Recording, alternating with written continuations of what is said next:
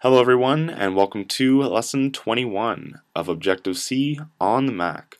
In this tutorial, I'm going to be covering another Objective-C 2.0 feature, which is known as dot syntax in Objective-C.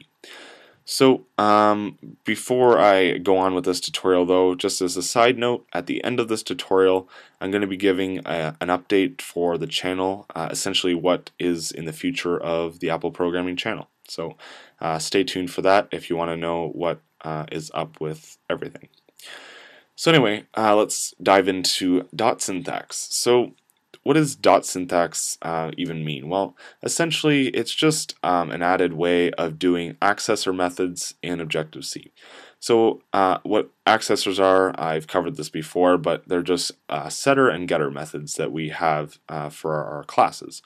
So for example, when we've been working with our rectangle class in previous tutorials, we would say something like rect, and then we could say set height 6, or we could say height, and that would just return the value of height. So there is how you would call different methods to set and get values. However, dot syntax kind of introduces another way to do that exact same thing, and you'll see how it works in just a bit. But just keep in mind, using square brackets and saying something like rect set height will be the exact same thing, the exact same thing, as using dot notation or dot syntax in Objective-C. So let's go ahead and create some new classes here. So of course, if we're going to use getters and setters, we have to have a class that have getters and setters. So we're going to create a new Objective-C class, and we're basically just going to use our rectangle class that we've been using, but I'm just going to show you kind of a revised copy of setters and getters for this class. So here we go, just our rectangle class. We have a height, and we also have a width. Nothing new. We've already covered the rectangle class 100 times. But anyway, those are the two instance variables we have. And then before we created the setters and getters that we would have for the class, but we also learned by now you've learned properties in Objective-C as well. So we're just going to see how this works with properties just to get a little feel for it. So we talked about properties, and we put attributes in the parentheses. However, both height and width are just integers, and they are both, we want read-write properties for these, which means we want a setter and getter for both of those instance variables. So we don't actually need to add any attributes to this property. So all we have to say is the type now, and then the name of the instance variable, and we can just concatenate the other instance variable since it has the same properties. So here we just created a property for int height and int width. So now that essentially sets up that we want to have setters and getters for both of those instance variables. And now I have to say is synthesize width. Actually, I'll just say height just to keep it consistent, and then width. So there we just synthesize both height and width, and that means that we automatically generate the setter and getter methods for those instance variables. So that's kind of an overview of how the modern day rectangle class that we've been working with would look like. So that's as far as we're going to go with that. And now, we've already talked about the rectangle class 100 times by now, so I'm sure you're quite familiar with how it works. So now in our program here, we're going to be importing the rectangle.h header file. So we want to use that all the stuff that we just created there. So now we can use that class, and we can create a new object with it. So rectangle alloc and init. So there we go. We just created our rectangle object, and nothing new. We've seen the alloc init initialization every single tutorial almost, so nothing new so far. So now we're going to get into the setters and getters and how dot notation is essentially different from just the normal square bracket notation that we always use in Objective-C. So first off is the square bracket notation, and if we were to set a value to our height, we could say something like set height with a value of 6. And then if we wanted to set the width, we could do the exact same thing. We could just say a value of 4, build and run that, and there you go, you just did what we were trying to accomplish. So now that just set the two instance variables. But now we're going to learn how we can do this in dot notation, how we can get the values of instance variables, and how we can also set those values as well. So let's say we want to create an integer here, and we'll just call it h as in height, so h like height. And let's say we would like to return the value of rect, or return the value of height. So we could do something like this, where we'd say int h gets rect height, and we can see right off the bat we're using square brackets, and we know that we're going to be calling a method, and our method name is height, which will return the value of height, and that will assign it to h. So then if we go to print this out, we could just use %d, and we can just use h because that's what we just assigned. So now we can go ahead and build and run this, see that it works, and it should work. We know how this works by now. So set height, and we'll also just try width in here just for the sake of it, make sure all is working. And we can see that our width returns a value of 4. So all of our setters and getters are working fine.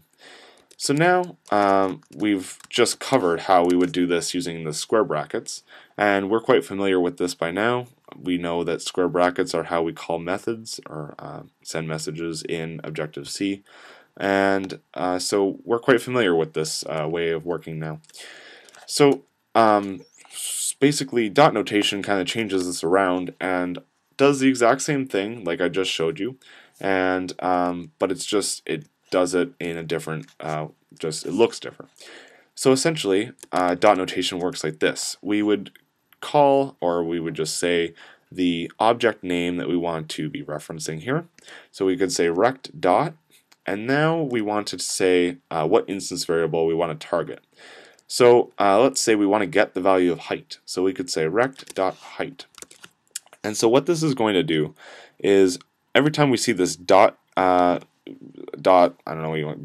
operator for Objective-C, when we're using that in the dot syntax, basically this looks at the instance variable that's in our class, and it says, well, it's on the right side of this operation, and since we're assigning h, we're going to say int h gets this value of rect.height. So what essentially this means is the exact same thing I typed in before, which is rect height, like so. So h gets that. It would mean the exact same thing as the call above.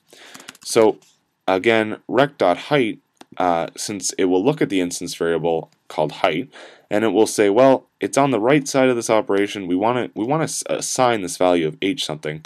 So we're going to be returning, or we're going to be calling our height method, and since height will return a value of whatever height is, so h will get that value, and that works the same as this method right here.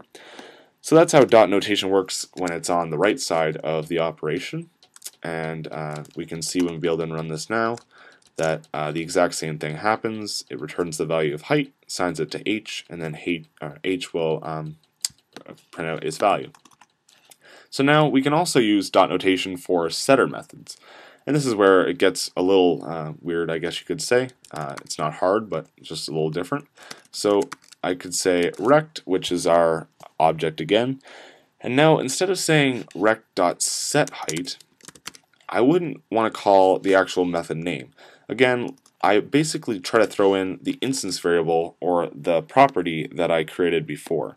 So what it's going to do now is if I say rect.height gets a value of, let's say, 10, now what it's going to see is since rect.height is on the left side of this operation, it's going to say, well, it wants to get this value of 10. So how are we going to assign that value to height? Well, it's certainly not going to be calling rect height because height just returns a value. We aren't doing that. So it looks at this and it says, well, we're trying to assign this value of 10 to our height instance variable. So we're going to call rect set height instead. So this entire method right here is equal to rect set height and then just passing in a value of 10. So these two lines of code are exactly equivalent. So just to run through these one more time, and actually I'll just print this out here for a little example. And another example of this, when we could use dot notation, is in these NS logs. So if I wanted to return the value of h, or our height, sorry, I could say rect.height, and here I would return the value of height. Since we're not assigning anything to rect.height, we're not saying rect.height gets anything, we're just saying rect.height, and it says, well, we obviously have to return something here because we're trying to print something out. So rect.height in this case is going to be equal to rect in square brackets height. So let's just see how this works in our console here when we build and run this. And as you can see, initially the first call is equal to 6 because we set a value of height to 6 originally. We said rect.height is on the right hand side and is trying to assign itself to some other variable. H is trying to get this value. So we want to call it getter for height, and that's what it's going to do. So rect.height will return height's value and it will assign it to H. So now H will print whatever its value is in the console. So then the next part goes down to here, and we are saying rect.height gets this value of 10. And of course, rect.height isn't calling rect height, like as if it was in square brackets, because rect height only returns the value of height. So what it's doing here is saying rect set height, and it's going to give it a value of 10. So if it's on the left side of this operation, as we can see, rect.height, it's saying, well, I want to assign this value of 10, so I'm going to say it's essentially calling rect set height. So that's now height will have a value of 10. And now rect.height is going to be returning a value because it's trying to print this out. And since we're not trying to assign anything to this height value, it's going to return it and it's going to print it out. So since we changed it right here to rect.height gets 10, now it's going to set that, or it's going to print out that value of 10. And just to completely show this, I'm going to delete all of our things that would change this value. So all we really needed was this one call to set it to an original value. And now just going to go ahead and go to the console here. As we can see, the exact same thing happened. So that's essentially how dot notation works, and there's nothing really revolutionary to this. However, if you are coming from a different language like Java, this might look familiar to calling methods in Java.